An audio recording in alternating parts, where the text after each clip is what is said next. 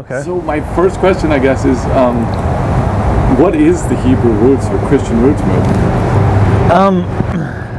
I would say the Hebrew roots movement is more about just returning back to what the Bible says.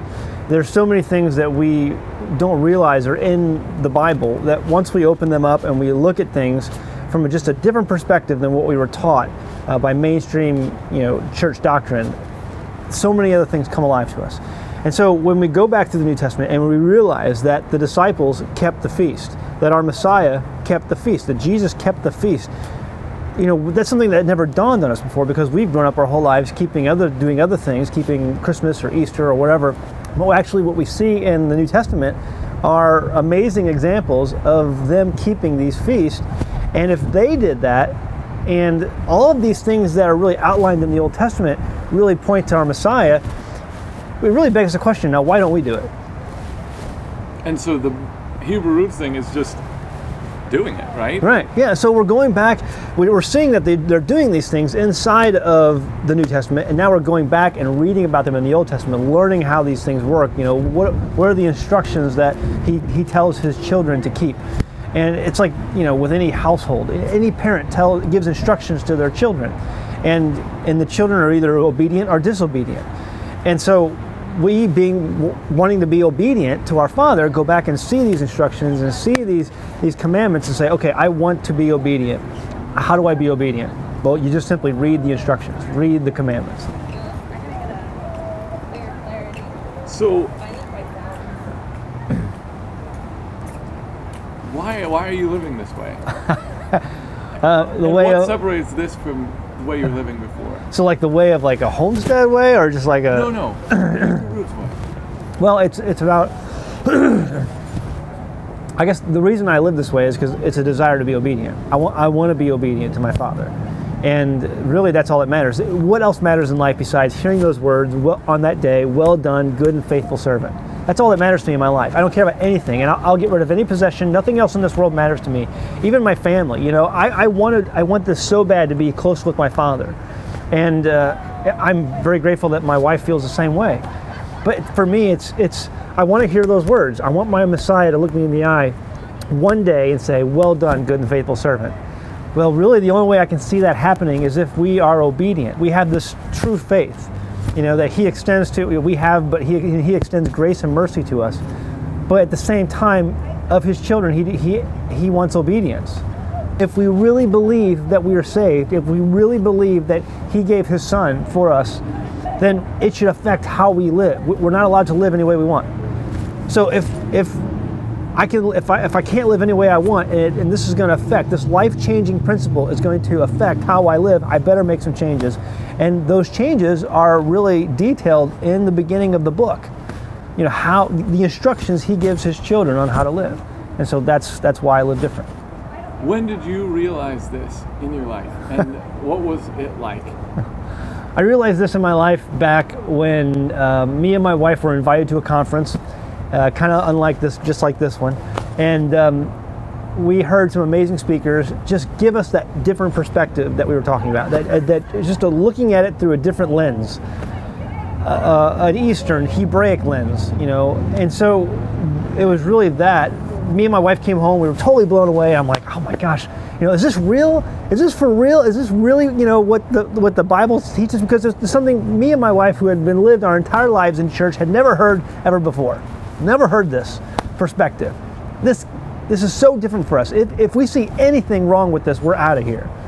And so I began this 4-month-long journey of really studying, just spending all of my time and efforts in just getting into the Bible, getting into Scripture, and seeing if it was true. About halfway through, I decided it is true. Now, not only do I believe I should keep these commandments and understand and go down this path of this understanding, I need to develop an argument. I need to develop an apologetics to defend what I believe, because Peter tells us, be ready always to give an answer to every man that asks us the reason of the hope that's in us. Well, if we're going to have an answer, we better study. We better have an answer when people come to you and say, why do you keep the feast? Well, if I turn to the Old Testament, people are going to tell you automatically, well, that's the Old Testament. But if I turn to the New Testament and I show Paul keeping the feast, and I show the disciples keeping the feast, and I show our Messiah keeping the feast, that's a whole different perspective that people don't see normally. And so It's to be able to answer that question with meekness and fear, and giving the answers that people really need to, they desire to understand what it is you're doing. So. And what did the pastor say? And what did your friends say? Well, and what are they saying now? Well, I guess my family thinks of me as some sort of cult leader or just a bad influence on believers, because there's so many people out there now who are interested in Torah, and they watch my channel and they watch my videos. And so when we first figured this all out, we had heard enough stories, horror stories from people who had discovered Torah and left the church and realized that it doesn't end well when you go into your pastor's office and say, hey, I figured out the feast, you got to check this out. Or I figured out Shabbat, you got to check this out. Or I figured out we shouldn't be eating pork. Isn't this great news? It doesn't end well for you, okay? So the problem is you don't do that. You don't go into your church and try to change the church. I believe the scales are removed off of people that the Father wants to remove the scales from. But so many people around us don't understand what this is all about. And so me and my wife, when we figured this out, we said, you know what, we're just going to leave. We're just going to leave quietly. We had duties at the church. We were entrusted with some educational duties for the adult ministries at our church. And we decided that, you know what, we're just going to go ahead and leave. And leave quietly and not try to make a fuss. Because we had heard all of the drama that ensues when you try to do the opposite. And it was better. But you know what? People have come to a sense and asked why we left, and they think we're kind of weird. But there was a lot of people who have thought twice. You know, we didn't really burn any bridges on the way out, if you know what I mean. Yeah. And so because we didn't burn any bridges, people have come to us and said, okay, well, you know, what is it you believe? And they started to investigate. And they started to, search on their own. That's a whole much more powerful testimony than by going and trying to shake people awake. You know, we're not really, the Father doesn't need us to all become Bible beaters and Torah terrorists about what we've learned. We just need to begin to live it, and that will be witness unto itself. Oh, describe yourself before you were part of the Hebrew Roots movement. What were you like? What was your life like? Okay, so before Hebrew Roots movement, I was very involved in the Southern Baptist Church. I attended and taught at the largest Southern Baptist church in the state of Missouri. And I was a Sunday school teacher who basically was on call. I would be requested into the education department. A class would request me to come in and teach a number of topics. Usually it was about creation versus evolution. And it would be a 10-week course, and that's basically what I taught on, was Genesis and creation versus evolution and what the scriptures has to say about the topic. And so it's a very hotly debated topic even today. People are debating all the time about creation, how old is the earth, things like that. And so I was very much enjoying teaching about that topic. And I worked as a software developer in my personal life, and made a very good living, and I had enough God in my life at the time, I think. But it was really a teaching by Francis Chan called Crazy Love that woke us up to, are we really living to desire those words on that day, well done, good and faithful servant? That woke me up to, I just need to have a crazy love for my Creator no matter what gets lost, in the long run. Who cares? It's all about Him. And what do I want to do for Him? Wow. And you took that to heart. All right, so now you learned this at the conference, and then probably way more over the months that you studied. Mm-hmm. What's your life like now? How has it changed? And I kind of want to eventually show anyone who's watching this who hasn't seen it before, what are they missing out on? I believe you're missing out on blessings.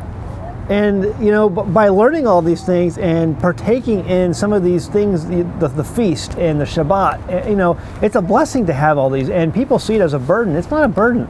1 John 5:3, the commandments are not grievous, they're not burdensome. And so if they're not burdensome, then they're a blessing. And He says they're a blessing. Over and over again, He says these are a blessing. I set before you today a blessing and a curse. And so the blessing if you keep the commandments, a curse if you don't. So what is it we're doing as people?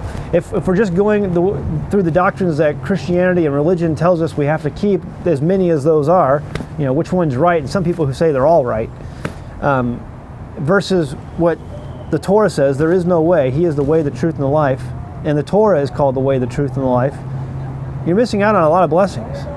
And so, what are you missing out on? Blessings. And this is a side thing, we'll probably cut this out, but I'm guessing you enjoy your life more now. You've made drastic changes. Yeah, I mean, yeah, absolutely. I mean, I really do enjoy my life. We live out in the middle of nowhere, and I looked around at all the sin and stuff that's going on in the world today, and I'm like, man, I gotta get my family out of here. I can't do this anymore. I gotta get I can't protect my family enough in the midst of all this sin. You know, it's gonna rub off eventually. It's rubbing off on me. So it affects me, and what can I do to my kids? So I want to get out. I want to get out, and yeah, that entailed drastic changes in my life and drastic lifestyle changes. And now what I do is I basically teach others about homesteading, and I teach others about Torah. And really, it's all about Torah. It's all about God's commandments and being obedient to our Father as children. And the homesteading stuff brings people in who may not have otherwise found New to Torah. I'm using it as a platform, and it's working. People are finding New to Torah based on an AmericanHomestead.com, and so that's my goal. And not everyone's going to see it. Not everyone who comes to American Homestead and then finds New to Torah is going to be interested. Oh, they're going to be like, that's weird, but this is cool. Well, great, but there's going to be a lot of people who see American Homestead and go to New to Torah and go, this is really interesting. Wow, you know what? I've always thought about that too. Why 3 days and 3 nights when really it's Friday to Sunday? That doesn't make sense, you know. So they understand some of the questions that I ask on my website. And for those who have the eyes to see and ears to hear, those people I can reach. And that's all the Father asks us to do. Yeah. And you've gotten many questions, I'm sure, from everyone. I get so many emails today, I can't answer them all, and I really apologize to all the people who come to my channel. I say that over and over again in my videos. I can't respond to everybody. I'm completely flattered people would email me and ask questions. I'm just one guy, so. Okay. Things to build. I don't have a ministry. I don't even take donations on my website. I'm not in this for the money. I don't care about any of that.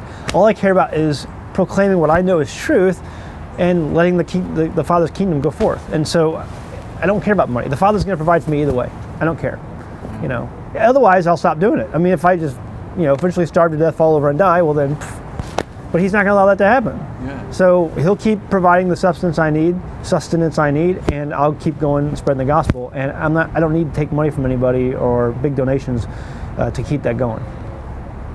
Now that you're on this side of the line, or whatever you call it, looking back, are there any questions now that you can answer that you weren't able to answer before? Well, yeah, and in fact, case in point was, I won't mention the name, but there was a prominent apologist from Christianity, and his daughter he was training his daughter in apologetics, and his daughter realized one day, why is there a God in the Old Testament who says this, and a God in the New Testament who says that?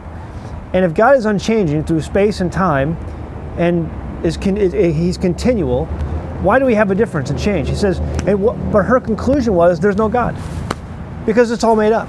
Because you can't have a God that says one thing in one side of the book and a God who says another thing on the other side of the book and have that somehow make sense. It doesn't make sense.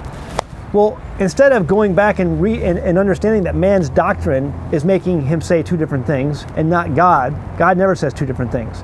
Man's doctrine does that. So instead of investigating that type of, having that look at about it, she just decided, well, God doesn't exist at all. I'm going to be an atheist. Well, thank goodness. I don't have to worry about this anymore. And she lives an atheistic lifestyle now. And she's the daughter of a prominent Christian apologist. Instead, I reached the same conclusion. Many people are reaching the same conclusion. Instead, they're going back through the Old Testament and realizing that the Old Testament matches up perfectly with the New Testament. He didn't change. It's only man's doctrine that made him change. But if you take away man's doctrine, it's all just one book that has the same message. Repent. Come back to the Torah, for the kingdom is at hand. Because I just want it to be the personal thing, really, mostly. Yeah. So what's changed about your life? I guess we kind of talked about that a little bit.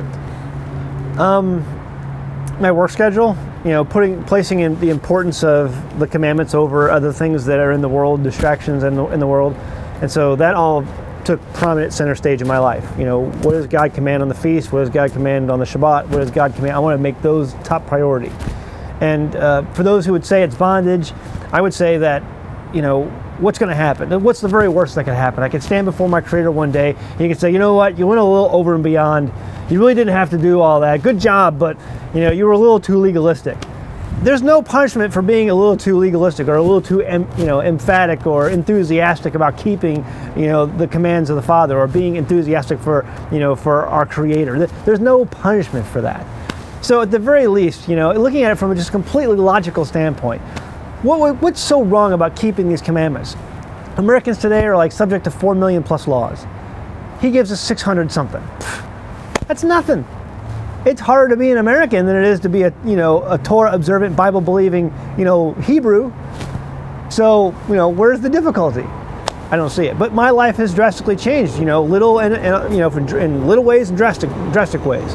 It's just a matter of going back and putting the things that count, that mean the most, in the order they should be followed.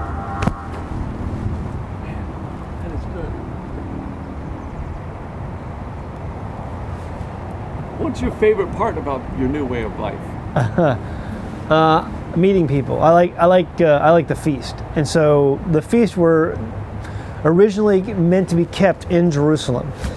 It was something. In fact, he gives strict instructions not to do these feasts outside of Jerusalem, because I don't want you doing them at home. No, I want you to come into the city, and I want you to commune with everybody. I want you to gather and worship and fellowship with people. And so it's this giant corporate worship that takes place for the feast. And right now we're scattered throughout the nations, and so we don't really have the ability to go to Jerusalem right now. It's too expensive. There's all kinds of obstacles. However, I can still do the feast on my own property. We can do them as a memorial, understanding that one day we're going to go back to that land and do them with our Messiah. But the camaraderie that takes place, the fellowship, the worship, all these things are deeply meaningful. And so that's what I look forward to. It's something in my life now that truly has hefty meaning for me.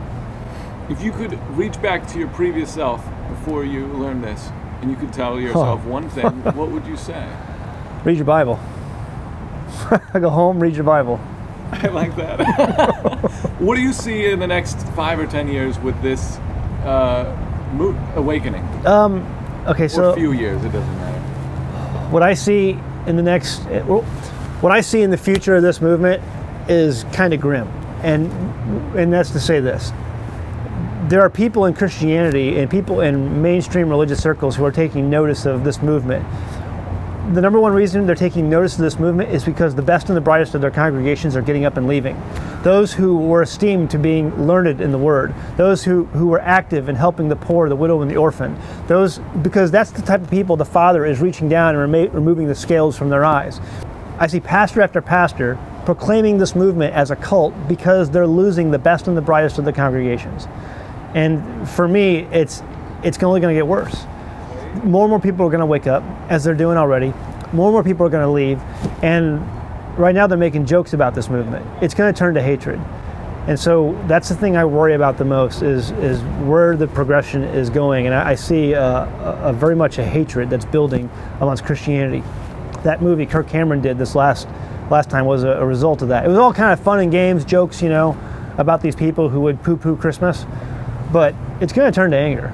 It's going to turn to anger because these people are losing the base, the foundation of Christianity, because they're being taken out by the Father. Those are all the questions I have written down. Okay. Would you like to add anything else? Is there something I forgot to ask? Yeah, there is something I'd like to add. Okay. The biggest obstacle I see with people who take a look at the Hebrew Roots movement is they point to this person or that person, or how they argue about this, or how they disagree about that, or maybe this person did something you disagree with, one of the leaders in the movement, or someone who has some notoriety in the movement. Listen, there's all kinds of disagreements. We all disagree on lots of different things. And it's the same way in Christianity, but don't let that dissuade you from checking it out and looking at what your Bible actually says. And so, yeah, there's some disagreements on how we keep the feast. There's some disagreements on how we keep the Shabbat. There's some disagreements on all kinds of things, whether we keep the Shemitah year, the Jubilee cycle, and all kinds of things. But, it's okay. We can disagree on things. When our Messiah comes back one day, and he is, even the people in Christianity believe that, and he's coming to regather his people. When that happens, he is going to proclaim what is right and what is truth. And all this stuff, all this bickering is not going to matter. So for anyone who would examine this movement and be dissuaded by some of the stuff going on, or by what someone has said or what someone has done, Forget all that. We're just trying to be obedient. We're just trying to do what the Father tells us to do. And we all have different ways of doing it. But we're trying our best. And that's really all that any good parent could ask of their children, is for their children to try their best.